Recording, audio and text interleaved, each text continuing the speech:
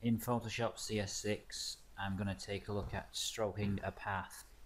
If you want a brush stroke that's accurate and follows a certain path or line, then this is the way to do it. Click on the pen tool and then let's draw a curved line, and this would be the exact line that you want your brush stroke to follow. It's all about accuracy.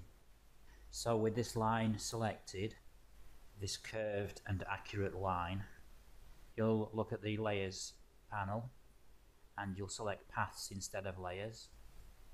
Your path is selected, then choose the brush tool, click on the brushes icon.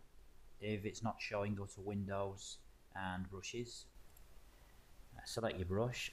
My brush is a preset brush I made for myself earlier. Now click on this ring or circle icon at the bottom of the Paths tab. It's the stroke path with brush icon, so just left click. And you can adjust the anchor points at any time using the move tool.